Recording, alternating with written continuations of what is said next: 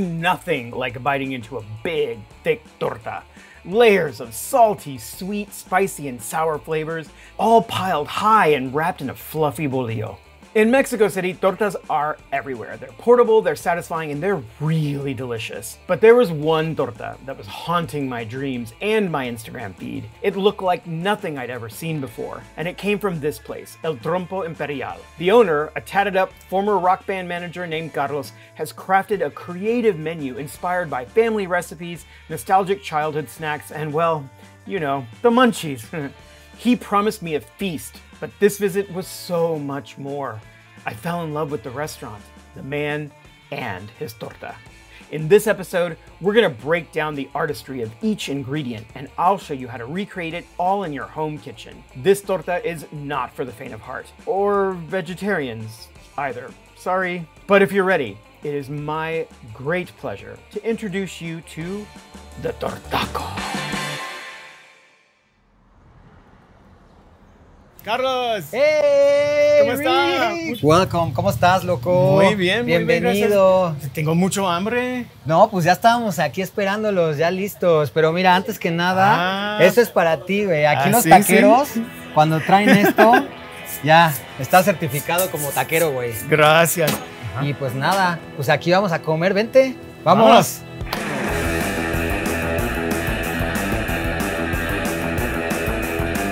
Esta es la taco torta. Es una baguetina, baguetina estilo francesa. Que bolillo, la hacemos, ¿no? Ajá, como un bolillo, como un virote, pero es una baguette con unas tostadas que son volcanes. No son tortillas como guangas, sino quería que fuera crujiente, ¿no? Esta madre. Y ya al ponerle el pastor negro, ¿no? Adentro piña, ¿no? Y esto lleva una costra de queso abajo, chicharrón de queso que se hace como dorado, tostado. Y va glaseada con la salsa de 3 chicharrones, 4. Come in. Gracias. Oh my God, look at this. Wow. Oh, this is for incredible. you? Wow, okay. I'll be here for a little while. No, entonces para mí la taco torta, pues que haya nacido aquí es como ya, ¿no?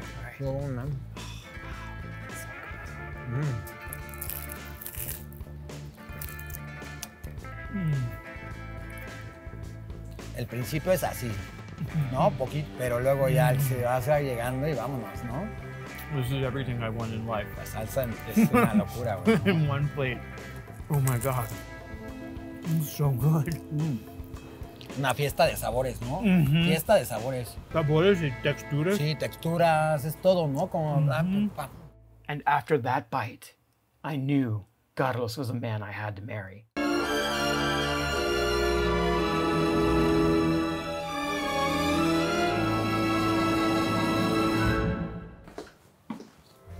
I'm ready to make a tortaco. My Mexico City husband was kind enough to share with me all of his secrets for the recipes in this amazing tortaco.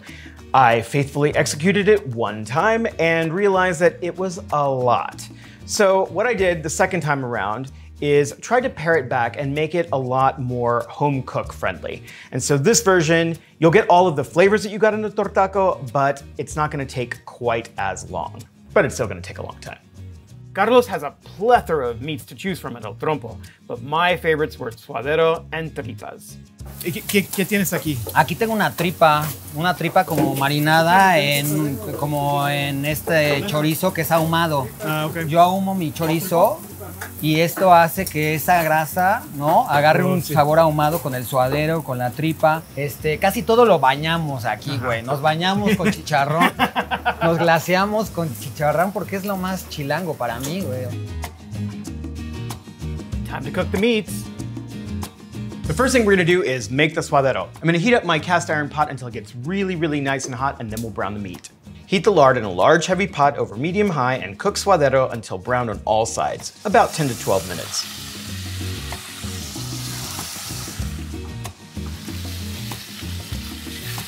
Add 1/2 cup of water, salt, spring onion, garlic, jalapeno, orange, oregano, and thyme. Bring to a boil, cover, and place in the oven and roast until the meat is very tender and shreds easily, with little resistance, about 2.5 to 3 hours. We're making tripas, which I absolutely adore. I realize this is not for everybody. You're either going to love it, hate it, probably make it or not make it. Up to you. I'm gonna show you how. Place tripas, onion, garlic, salt, pepper, thyme, and 3 cups of water in a large, heavy pot. Cover, bring to a boil, and reduce to low. An hour and a half later, transfer tripas and pan juices to a large skillet, preferably non-stick, and cook over high until the liquid evaporates and the tripas begin to fry in their rendered fat. Fry, stirring occasionally and pressing on the beef with a spoon to break them up, until brown and just beginning to crisp, 5 to 10 minutes. Carlos has no less than 4 salsas on the table for every service, but there were 2 salsas that I could not stop eating, the caramelized onion and the salsa de chicharrones. Let's check them out. Chicharrón, esta Es muy famoso. esta es una joya, es una 3 chicharrones, norteño, seco y prensado que lleva las gorditas. Esta de chicharrón es como el corazón del negocio, es la que se usa para bañar toda, o sea, la mayoría de las cosas. Muy amigable. Qué rico. Está bien rica, ¿no? Sí, es como un sabor muy tatemadón, ¿no? Chicharrón, tomate, Chicharrón, cebolla. tomate, cebolla. Luego pasamos a la de cebolla caramelizada con chile serrano. El chile serrano es el clásico chile mexicano, ya sabes, ese. Con cebolla y nada más carameliza, güey, ¿no? Con el fuego y eso. Y son esos 2 elementos, güey. La verdad es que esa es como de las también preferidas porque es dulce. Y vienen muchos extranjeros aquí también a comer y no pueden comer la de habanero, ¿no? Se mueren. Sí. La cebolla y los serranos están perfectos. Como de esos guisos de abuela, ¿no? Que Sí. Now, the caramelized onion and the salsa de chicharrón. The first one we're gonna make is the caramelized onion and serrano salsa. It's really simple, but the flavors were incredible, and it's unlike any other salsa I've ever eaten. Rick's tips for not crying over onions. Put them in the refrigerator, keep them chilled. That actually renders the gas inert, and then you won't cry. Look, no tears. But don't stick your face by the cutting board or you will cry.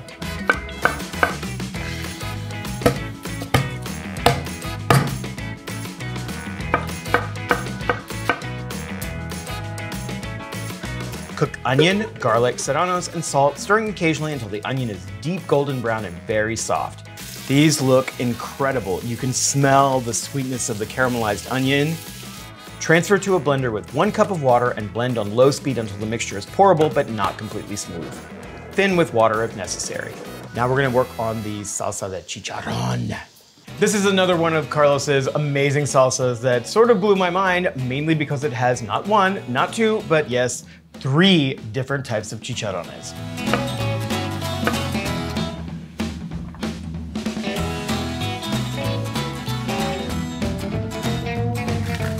Bring 2 cups of water, tomato, and chiles de árbol to a boil in a large pot over high heat. Cover and reduce to a low boil and cook until the skin starts to peel away from the tomatoes, about 15 minutes.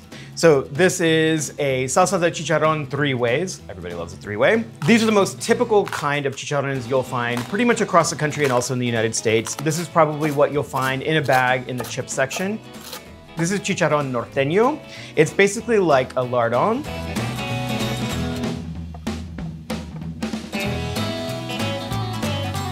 And this is chicharrón prensado. So basically at the end of the cooking process for the chicharrones, they gather up all the little bits and pieces of pork at the bottom of the fat, and then they press them together and they make this amazing prensado. If you can't find these 2 types of chicharrones, you can always fry up a little bit of bacon, about 4 ounces, and crumble that into your salsa.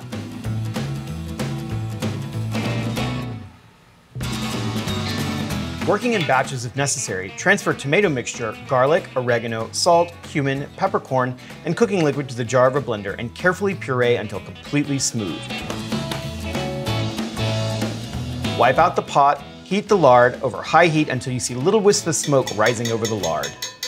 Carefully pour the salsa into the hot oil. The liquid will bubble violently, then quickly subside. Stir and bring to a boil. Add the chicharrones and stir to combine. Continue cooking until the salsa has thickened slightly and the chicharrones are tender, about 10 minutes. Volcanes put the taco in tortaco. Aquí el volcán es una tortilla, tú sabes, con carne gratinada, güey. Eso haces un volcán con una corteza dura. Pero es una tostadita que dejábamos ahí de que en el asador y se te olvidaba y ya luego se hacía tostadita. ¿Y qué hacemos? Ponle carnita. Así tú, o sea, todo lo utilizamos, ¿no? Basically, this is a type of tostada. What we're gonna do is we're going to place these in the oven and they're gonna dehydrate and then slowly toast. And what ends up happening is they sort of pucker up and the edges will get really nice and wavy.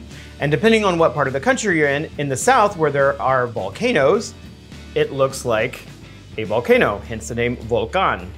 In the north, where there are vampire bats, the edges look like bat wings, and so they're called vampiros. The costra, a crunchy cheese chicharrón, cooks on the flat top, soaking up all of those incredible, meaty, delicious flavors. Queso es, el queso para mí también es muy, muy importante como en una torta, ¿no? Sí, sí, sí. Es una mezcla de 3 quesos.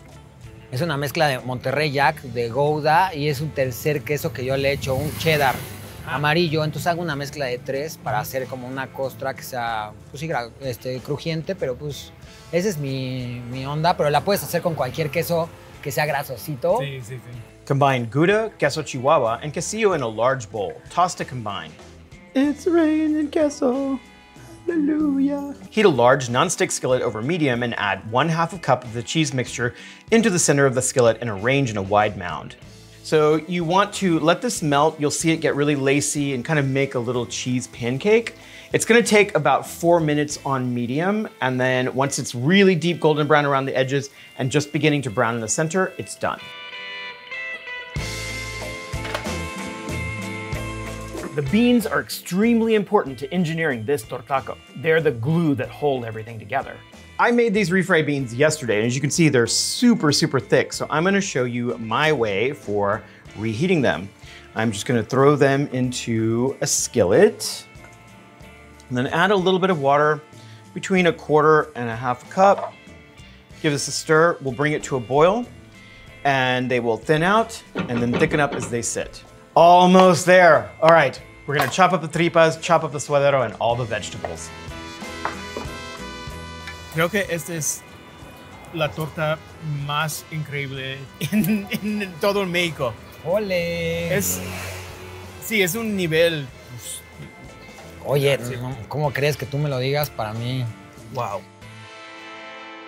Now, finally, after hours of cooking, let's grab a bolillo and put it all together. The way that I like to layer any sandwich is I like things to stick together. The worst thing to me is when a torta, sandwich, hamburger, you take a bite and everything shoots out the back. So we're going to start with frijoles, and they're gonna hold on to the meat. Now the costra. It's like a crown, only there's more. 2 volcanes. I think my husband would be very proud of me right now. Oh, Jesus Christ. I am gonna use a fork and a knife because there's no way that I'm picking this up and shoving that in my mouth. I don't even really know how I'm gonna cut into this, but here we go.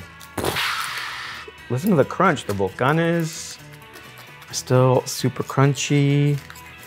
Actually, you know what? Maybe I'll pick up this little piece here. That's easier. 1, 2, 3.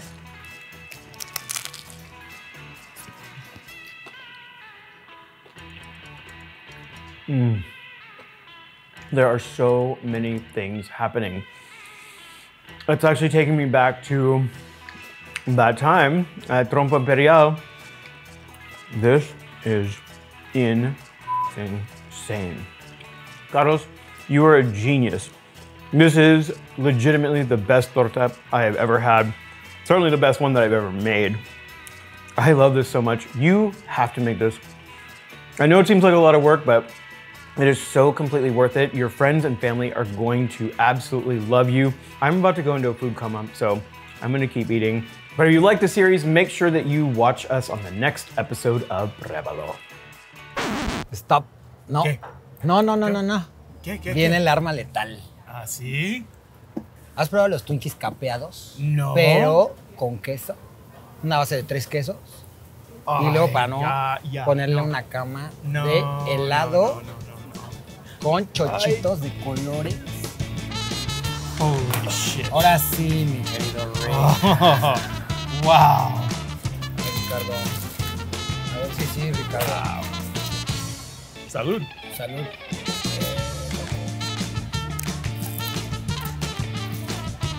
Oh my God. It's so good. How'd you do this? I don't know, the munchies.